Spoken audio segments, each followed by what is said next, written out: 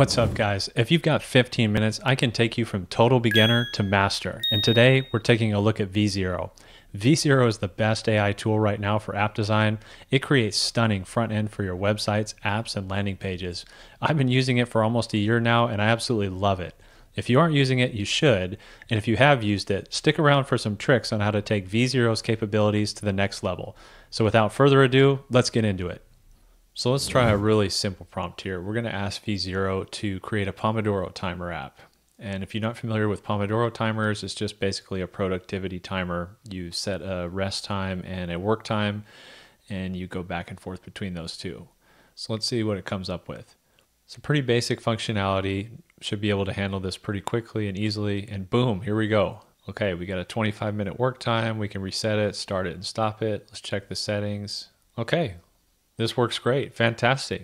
Okay. So again, pretty basic, not very hard, but you know, you could use this thing, and let's try to make it a little bit better. There's some suggestions actually that V0 gives you when you give it a prompt, and it suggested light and dark theme, adding task tracking. And I'm going to add one more task here. I'm going to try to change the font to make it look a little bit better, because sometimes, you know, V0 just picks something basic. You might want to make it look different. I've picked a font called Space Grotesque. Again, you can just pick various fonts based on what you find online, what you think looks good. Sometimes V0 can actually copy fonts based on the screenshots and websites that you give it, because it can actually go pull that information sometimes. So sometimes this can take a while. We've given it 3 different tasks to run at the same time. You know, V0 is great at creating front end, but when it comes to sort of implementing technical stuff on the back end, it is not very good. That's one of its limitations. But as far as creating design elements, it's pretty much unmatched right now. Okay, and we got an error, just no big deal. We can see that it still works and it changed the fonts, but I'm wondering if this light and dark mode works. And no, it doesn't. And that must be what the error is. So anytime you get an error in V0, it's pretty simple. You just click Fix with V0. They give you an option right off the bat to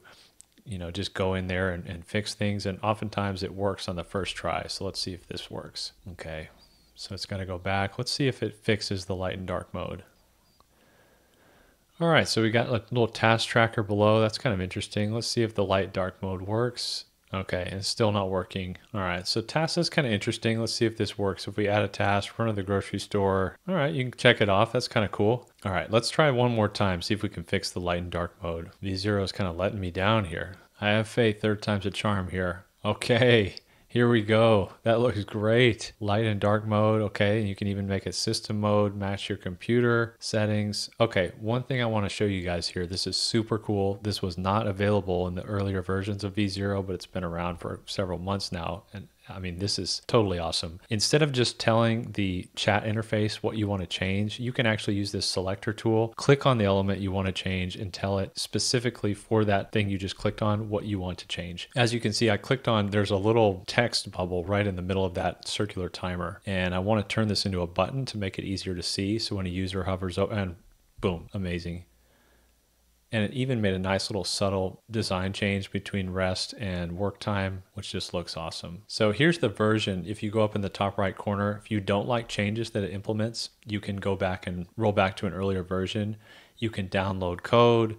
You can tweak some of these settings. There's environment variables, a knowledge base. You can fork the code into different directions. You can connect your GitHub repository. You can share the link to other developers, and you can even publish this thing on Vercel to create a live landing page, either on a Vercel domain or a domain that you've bought somewhere else, to make your landing page production ready. All right, so that is pretty cool, but again, that's pretty simple, and I think we can do even more with V0. I know we can do more. So now that we have the basics down, let's give it something that's more difficult, and I guess more of V0's bread and butter, and that's making a landing page for an app. So I have this pre-built template here that I'm going to run into V0 again. And I actually have, before I show you guys that and the output, there's a couple of websites that I've taken screenshots of, Lagora.com and functionhealth.com. So these are a couple of websites. I like the design as far as sort of emulating this for the app I want to design in V0. And you can actually enter the URLs for the websites you want to copy or emulate.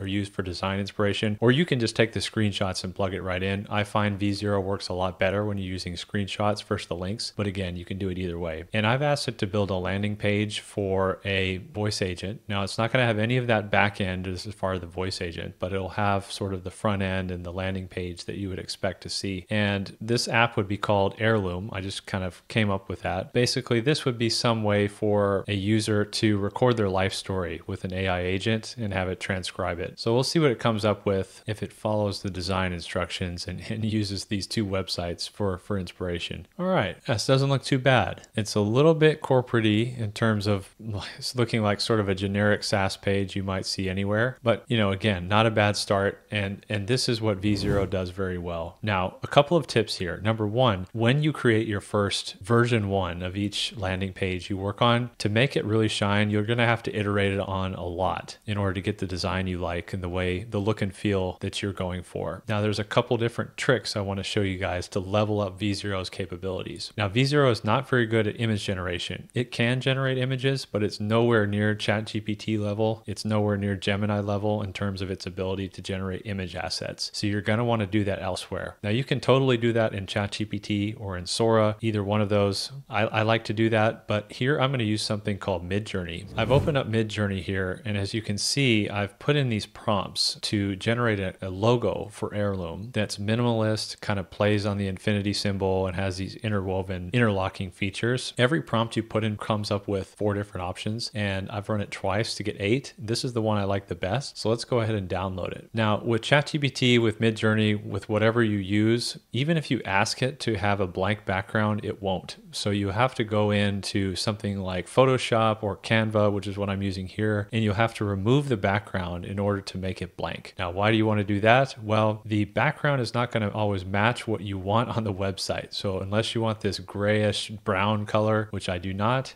you're going to want to remove the background. And in Canva, it's super simple. It takes about 20 seconds to do that. And then I'll just go ahead and download this image. The next thing I want to show you guys is if you're using Midjourney and you're having trouble coming up with prompts, and again, you can do this with Sora, ChatGPT interface when you're creating images, videos, whatever. If you want to create better prompts, you can make AI your friend in doing that. And I actually like to use Claude for a lot of these things. I will give it some inspiration, basically a website that I found, some design I found, show it to Claude and ask it to create a Midjourney prompt to create some image assets and design elements that kind of look like that. So let's open up Claude. Ask it to create a Midjourney prompt based on this screenshot I took of seed.com, which is a probiotic website. I kind of like this green, earthy looking background. I think it'll look nice, something like that with Heirloom. Again, I don't want to copy this directly. I just want to use this for design inspiration and come up with a Midjourney prompt to create something like it. So Claude usually gives you a couple different options. That's what it's done here. I'm going to put all 3 of these in Midjourney and run them and see what we get. All right, so let's go copy these from Claude and paste them one by one in Midjourney. And again, this is one of the beautiful things of using Claude or even ChatGPT, whatever you guys want to use to create prompts for Midjourney, is Midjourney uses these tags at the end: aspect ratio, version, style. Claude has taught me a lot about that, and without it, I wouldn't really know how to get the results that I want. All right, so you can see some of these are starting to load now. Not a huge fan of all of them, but again, that's just sort of the nature of the beast with these image generation engines. It's not going to always get it on the first try. This last prompt here is kind of closer to what I want. So let's go ahead and download this from Midjourney and go back to V0 and basically reprompt it with this new Midjourney background and this new Midjourney Heirloom logo, which we removed the background from. Tell it to basically redesign everything from the ground up, and let's see what it comes back with. All right, so this looks better, but it's missing the Heirloom logo. As you can see, this didn't end up here. Let's try it again, and I'm going to make a couple more design changes here. I don't like this coloring that they're using with the fonts, or the black and orange look. So I'm going to ask it to make a little bit more earthy tone, minimalist, and also replace some of the fonts. Now, if you're looking at the prompt I'm entering and you're wondering what in the world are these fonts, you can kind of get design inspiration from anywhere. These are fonts that I've found on websites, and you can just see what other websites are using. If there's something you like, you can just tell V0 to implement it, and it will go find that font asset and put it onto the website. website or landing page that you're designing. So we've updated that and let's see what it comes back with. All right, and this looks much better. The only issue is the logo we asked it to put in is still not there. So we're gonna have to fix that. With V0, you have to iterate a lot to get the result you want. And I'm gonna go ahead and actually reattach the heirloom logo just to make sure it's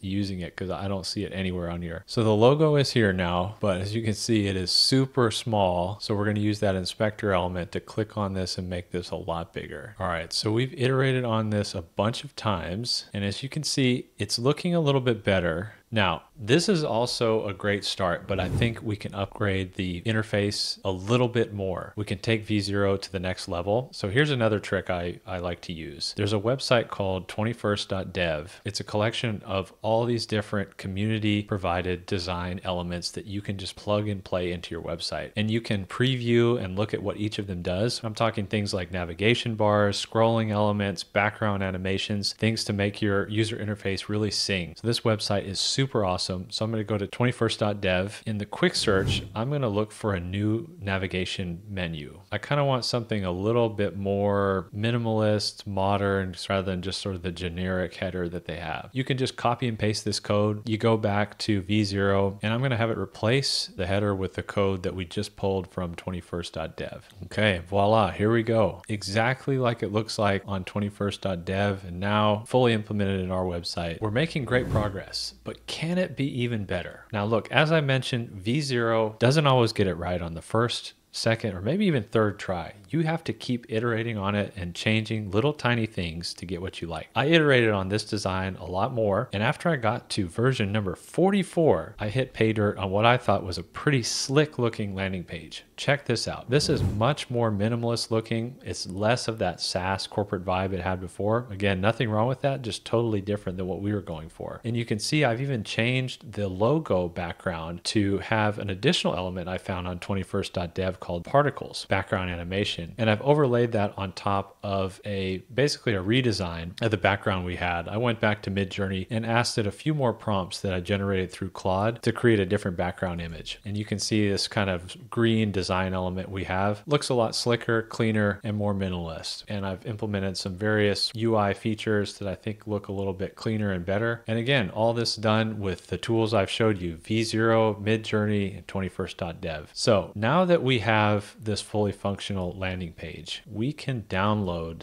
the code. I showed this earlier a little bit. Now, why would you want to do that? Now, let's say you're working on an app in your code editor using VS Code or Cursor or Windsurf. It's kind of a pain to go back and forth between V0 and the code editor every time you need to change something on the front end. Now that you can just export the code, this is totally awesome and great. But there's actually an even better way to make changes to the code. So now I'm actually going to go back to V0 and I'm going to go to V0's documentation. V0 actually has their own model, just like Claude 4 Sonnet, that you can get an API key for and call through your favorite code editor. Like in my case, I'm using Cursor. If you look at this quick start, you just have to get an API key. So I'm going to show you how to generate that. If you click on this link here for V0 API key, I'm going to go generate a test API key that we can then just plug into Cursor. And then we're going to go into Cursor, and this is the Cursor settings. And again, I will put the link down in the show notes for the V0 quick start here. Again, as you probably saw, you can set this up in Windsurf or Klein, even ChatGPT Codex if you're using that. And the only thing you have to do is copy and paste this API key into the OpenAI section here, API section. Now, why are they doing that? Cursor doesn't have a way to call the V0 model directly. It's not currently implemented in their backend. So the only way to get around that is to call the OpenAI API